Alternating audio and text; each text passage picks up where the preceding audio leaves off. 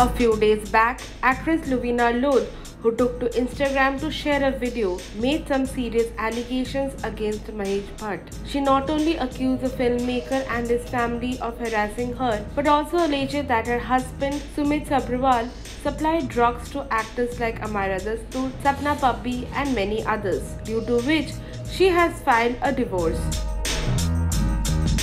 Following this, Amyra Dastur has filed a suit claiming damages and injunction over defamation against Lodh. Now, Bombay High Court on Monday restrained actor Luviena Lodh from publishing, circulating or republishing any derogatory comments or offending videos against the actor Amyra Dastur.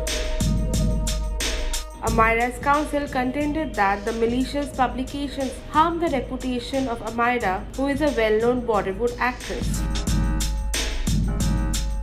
On the other hand, Lodh's counsel said that she is also an actor and a makeup director and has not and does not intend to make any derogatory statement against Amyra Dastur.